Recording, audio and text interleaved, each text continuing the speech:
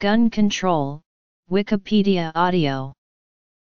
Gun control is the set of laws or policies that regulate the manufacture, sale, transfer, possession, modification, or use of firearms by civilians. Most countries have a restrictive firearm guiding policy, with only a few legislations being categorized as permissive. Jurisdictions that regulate access to firearms typically restrict access to only certain categories of firearms and then to restrict the categories of persons who will be granted a firearms license to have access to a firearm. In some countries such as the United States, gun control may be legislated at either a federal level or a local state level. Gun control refers to domestic regulation of firearm manufacture, trade, possession, use, and transport, specifically with regard to the class of weapons referred to as small arms. Terminology and context. Usage of the term gun control is sometimes politicized. Some of those in favor of legislation instead prefer to use terms such as gun violence prevention, gun safety, firearms regulation, illegal guns, or criminal access to guns. In 2007, it was estimated that there were, globally, about 875 million small arms in the hands of civilians, law enforcement agencies, and armed forces.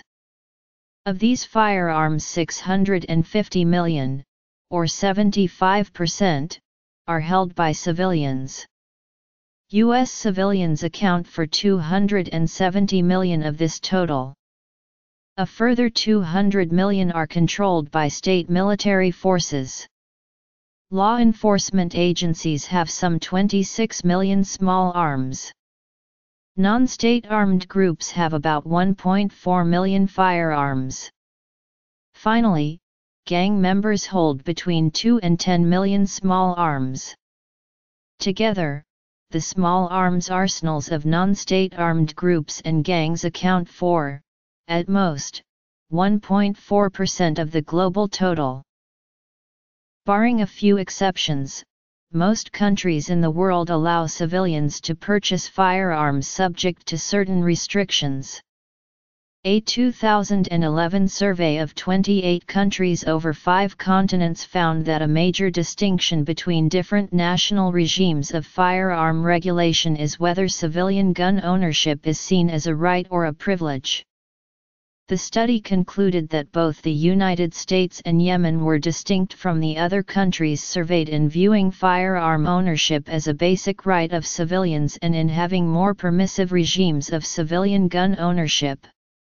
In the remaining countries included in the sample, civilian firearm ownership is considered a privilege and the legislation governing possession of firearms is correspondingly more restrictive.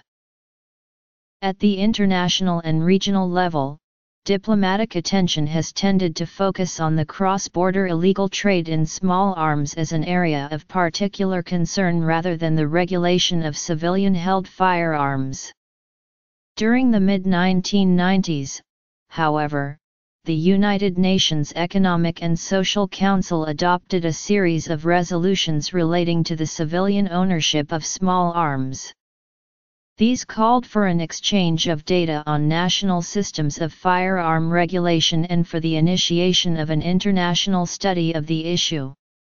In July 1997, ECOSOC issued a resolution that underlined the responsibility of UN member states to competently regulate civilian ownership of small arms and which urged them to ensure that their regulatory frameworks encompassed the following aspects: firearm safety and storage, penalties for the unlawful possession and misuse of firearms, a licensing system to prevent undesirable persons from owning firearms, exemption from criminal liability to promote the surrender by citizens of illegal, unsafe or unwanted guns, and a record-keeping system to track civilian firearms.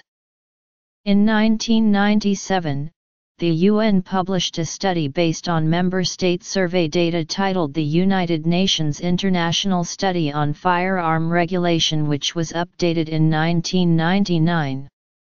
This study was meant to initiate the establishment of a database on civilian firearm regulations, which would be run by the Center for International Crime Prevention, located in Vienna, who were to report on national systems of civilian firearm regulation every 2 years.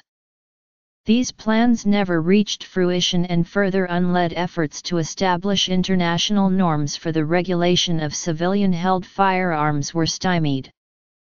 Responding to pressure from the U.S. government, any mention of the regulation of civilian ownership of small arms was removed from the draft proposals for the 2001 UN Programme of Action on Small Arms. Although the issue is no longer part of the UN policy debate, since 1991 there have been 8 regional agreements involving 110 countries concerning aspects of civilian firearm possession. The Bamako Declaration was adopted in Bamako, Mali, on December 1, 2000 by the representatives of the member states of the Organization of African Unity. The provisions of this declaration recommend that the signatories would establish the illegal possession of small arms and light weapons as a criminal offense under national law in their respective countries. High rates of gun mortality and injury are often cited as a primary impetus for gun control policies. A 2004 National Research Council critical review found that while some strong conclusions are warranted from current research, the state of our knowledge is generally poor. The result of the scarcity of relevant data is that gun control is one of the most fraught topics in American politics, and scholars remain deadlocked on a variety of issues. Notably, since 1996, when the Dickey Amendment was first inserted into the federal spending bill, the United States Centers for Disease Control and Prevention has been prohibited from using its federal funding to advocate or promote gun control, thwarting gun violence research at the agency at the time. The funding provisions author has said that this was an overinterpretation, but the amendment still had a chilling effect, effectively halting federally funded firearm-related research. Since the amendment, the CDC has continued to research gun violence and publish studies about it, although their funding for such research has fallen by 96% since 1996, according to Mayors Against Illegal Guns. According to a spokesman, the CDC has limited funding and hasn't produced any comprehensive study aimed at reducing gun violence since 2001. A 1998 review found that suicide rates generally declined after gun control laws were enacted, and concluded that the findings support gun control measures as a strategy for reducing suicide rates. A 2016 review found that laws banning people under restraining orders due to domestic violence convictions from accessing guns were associated with reductions in intimate partner homicide. Another 2016 review identified 130 studies regarding restrictive gun laws and found that the implementation of multiple such laws simultaneously was associated with a decrease in gun-related deaths. According to a 2011 UN study, after identifying a number of methodological problems, it stated notwithstanding such challenges, a significant body of literature tends to suggest that firearm availability predominantly represents a risk factor rather than a protective factor for homicide. In particular, a number of quantitative studies tend towards demonstrating a firearm prevalence homicide association. In 1983, a cross-sectional study of all 50 U.S. states found that the 6 states with the strictest gun laws had suicide rates that were approximately 3/100,000 people lower than in other states, and that these states' suicide rates were 4/100,000 people lower than those of states with the least restrictive gun laws. A 2003 study published in the American Journal of Preventive Medicine looked at the restrictiveness of gun laws and suicide rates in men and women in all 50 U.S. states and found that states whose gun laws were more restrictive had lower suicide rates among both sexes. In 2004, another study found that the effect of state gun laws on gun-related homicides was limited. A 2005 study looked at all 50 states in the U.S. and the District of Columbia, and found that no gun laws were associated with reductions in firearm homicide or suicide, but that a shall issue concealed carry law may be associated with increased firearm homicide rates. A 2011 study found that firearm regulation laws in the United States have a significant deterrent effect on male suicide. A 2013 study found that in the United States, a higher number of firearm laws in a state are associated with a lower rate of firearm fatalities in the state. A 2016 study published in The Lancet found that of 25 laws studied, and in the time period examined, 9 were associated with reduced firearm mortality, 9 were associated with increased mortality, and 7 had an inconclusive association. The 3 laws most strongly associated with reduced firearm mortality were laws requiring universal background checks for ammunition sales, and identification for guns.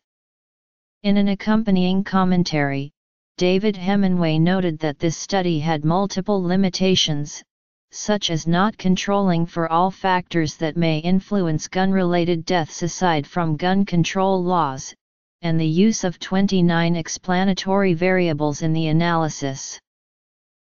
Regulation of civilian firearms. Other studies comparing gun control laws in different U.S. states include a 2015 study which found that in the United States, stricter state firearm legislation is associated with lower discharge rates for non-fatal gun injuries. A 2014 study that also looked at the United States found that children living in states with stricter gun laws were safer. Another study looking specifically at suicide rates in the United States found that the 4 handgun laws examined were associated with significantly lower firearm suicide rates and the proportion of suicides resulting from firearms. The study also found that all 4 of these laws were associated with reductions in the overall suicide rate. Another study, published the same year, found that states with permit to purchase, registration, and /or license laws for handguns had lower overall suicide rates, as well as lower firearm suicide rates. A 2014 study found that states that required licensing and inspections of gun dealers tended to have lower rates of gun homicides. Another study published the same year, analyzing panel data from all 50 states, found that stricter gun laws may modestly reduce gun deaths. A 2016 study found that U.S. military veterans tend to commit suicide with guns more often than the general population, thereby possibly increasing state suicide rates, and that the tendency for veterans to live in states without handgun legislation may exacerbate this phenomenon.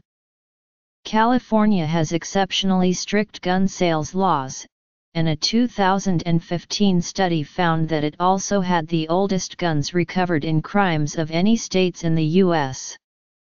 The same study concluded that these findings suggest that more restrictive gun sales laws and gun dealer regulations do make it more difficult for criminals to acquire new guns first purchased at retail outlets.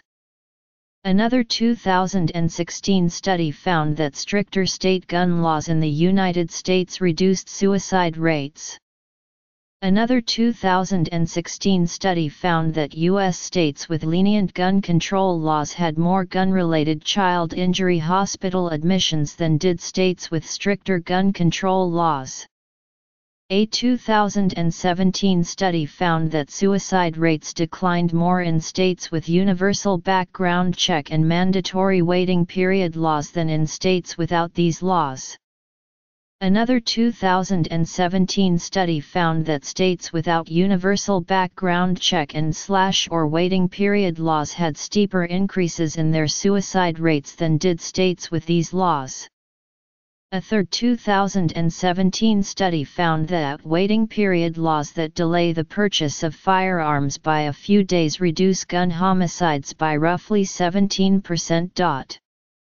A 2017 study in the Economic Journal found that mandatory handgun purchase delays reduced firearm-related suicides by between 2 to 5% with no statistically significant increase in non-firearm suicides, and were not associated with statistically significant changes in homicide rates. A review of published studies of gun control released in October 2003 by the Centers for Disease Control and Prevention was unable to determine any statistically significant effect resulting from such laws, although the authors suggest that further study may provide more conclusive information, and noted that insufficient evidence to determine effectiveness should not be interpreted as evidence of ineffectiveness. 18. In 2015, Garen Wintemute and Daniel Webster reviewed studies examining the effectiveness of gun laws aimed at keeping guns out of the hands of high-risk individuals in the United States. They found that some laws prohibiting gun possession by people under domestic violence restraining orders or who had been convicted of violent misdemeanors were associated with lower violence rates, as were laws establishing more procedures to see if people were prohibited from owning a gun under these laws. They also found that multiple other gun regulations intended to prevent prohibited individuals from obtaining guns, such as rigorous permit-to-purchase laws and comprehensive background checks, were negatively associated with the diversion of guns to criminals. A 2016 systematic review found that restrictive gun licensing laws were associated with lower gun injury rates, while concealed carry laws were not significantly associated with rates of such injuries. Another systematic review found that stricter gun laws were associated with lower gun homicide rates. This association was especially strong for background check and permit-to-purchase laws. Other studies have examined trends in firearm-related deaths before and after gun control laws are either enacted or repealed. A 2004 study in the Journal of the American Medical Association found evidence that child access prevention laws were associated with a modest reduction in suicide rates among youth aged 14 to 17 years. Two 2015 studies found that the permit-to-purchase law passed in Connecticut in 1995 was associated with a reduction in firearm suicides and homicides. One of these studies also found that the repeal of Missouri's permit-to-purchase law was associated with a 16.1% increase in firearm suicide rates, and a 2014 study by the same research team found that the repeal of this law was associated with a 16% increase in homicide rates. A 2000 study designed to assess the effectiveness of the Brady Handgun Violence Prevention Act found that the law was not associated with reductions in overall homicide or suicide rates, but that it was associated with a reduction in the firearm suicide rate among individuals aged 55 or older. A 1991 study looked at Washington, D.C. S. Firearms Control Regulations Act of 1975, which banned its residents from owning all guns except certain shotguns and sporting rifles, which were also required to be unloaded, disassembled, or stored with a trigger lock in their owners' homes. The study found that the law's enactment was associated with a prompt decline in homicides and suicides by firearms in the District of Columbia. A 1996 study reanalyzed this data and reached a significantly different conclusion as to the effectiveness of this law. Kleck and Patterson analyzed the impact of 18 major types of gun control laws on every major type of violent crime or violence in 170 U.S. cities, and found that gun laws generally had no significant effect on violent crime rates or suicide rates. Similarly, a 1997 study found that gun control laws had only a small influence on the rate of gun deaths in U.S. states compared to socioeconomic variables.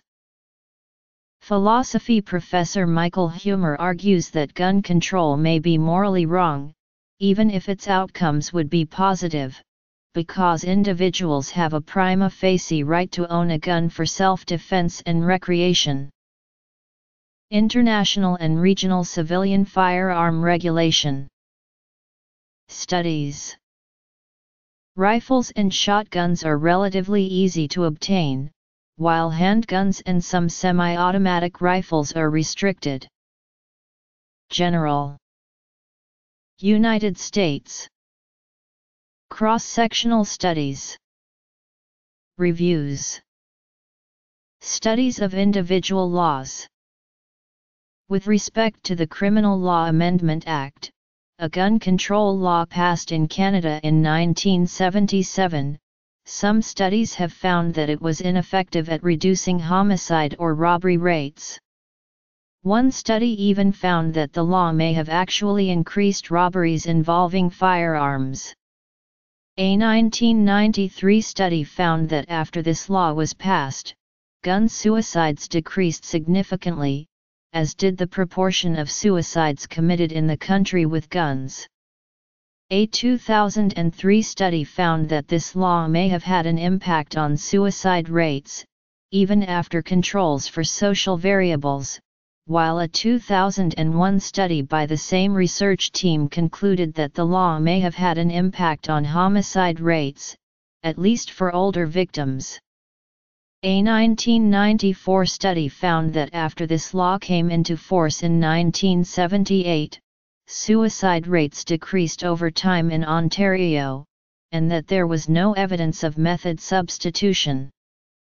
The same study found that these decreases may be only partly due to the legislation. In 1991, Canada implemented the Gun Control Law Bill C-17.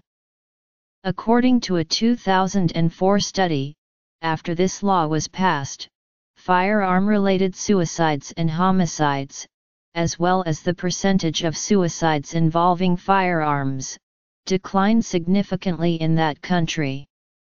A 2010 study found that after this law was passed, firearm suicides declined in Quebec among men, but acknowledged that this may not represent a causal relationship. In 1992, Canada promulgated the Canadian Firearms Act, which aimed at ensuring that guns were stored safely. A 2004 study found that although firearm suicide rates declined in the Quebec region Abitibi-Témiscamingue after the law was passed, overall suicide rates did not.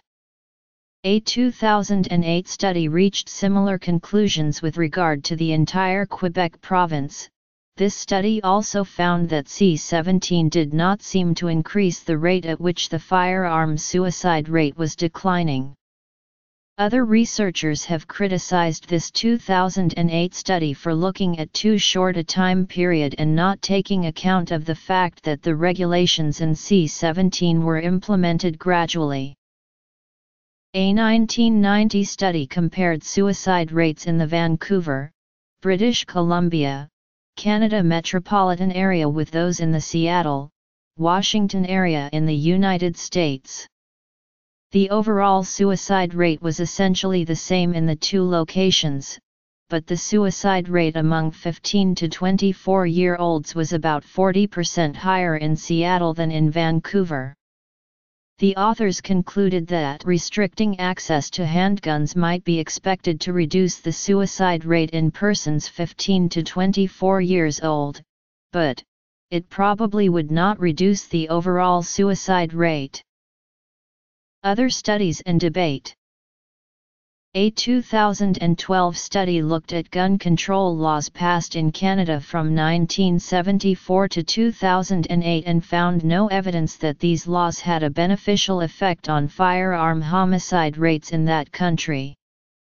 According to the study, other factors found to be associated with homicide rates were median age, unemployment, immigration rates, percentage of population in low-income bracket, Gini index of income equality, population per police officer, and incarceration rate. A 2013 study of the 1995 Canadian Gun Control Law Firearms Act, 1995 reported little evidence that this law significantly reduced rates of lethal gun violence against women. In 1988 and 1996, gun control laws were enacted in the Australian state of Victoria, both times following mass shootings. A 2004 study found that in the context of these laws, overall firearm-related deaths, especially suicides, declined dramatically. A 1995 study found preliminary evidence that gun control legislation enacted in Queensland, Australia reduced suicide rates there. A 2006 study by gun lobby-affiliated researchers Janine Baker and Samara McPhedran found that after Australia enacted the National Firearms Agreement, a gun control law, in 1996, gun-related suicides may have been affected, but no other parameter appeared to have been. Another 2006 study, led by Simon Chapman, found that after this law was enacted in 1996 in Australia, the country went more than a decade without any mass shootings, and gun-related deaths declined dramatically. The latter of these studies also criticized the former for using a time series analysis despite the fact that, according to Chapman et al., calculating mortality rates and then treating them as a number in a time series ignores the natural variability inherent in the counts that make up the numerator of the rate. Chapman et al. Also said that Baker and McPhedran used the Box-Jenkins model inappropriately. A 2010 study looking at the effect of the NFA on gun-related deaths found that the law did not have any large effects on reducing firearm homicide or suicide rates, although David Hemingway has criticized this study for using a structural break test despite the fact that such tests can miss the effects of policies in the presence of lags, or when the effect occurs over several years. Another study, published the same year, found that Australia's gun buyback program reduced gun-related suicide rates by almost 80%, while non-gun death rates were not significantly affected. Other research has argued that although gun suicide rates fell after the NFA was enacted, the NFA may not have been responsible for this decrease and a change in social and cultural attitudes may have instead been at least partly responsible. In 2016, Chapman co-authored another study that found that after the NFA was passed, there were no mass shootings in the country, and that gun-related death rates declined more quickly after the NFA than they did before it.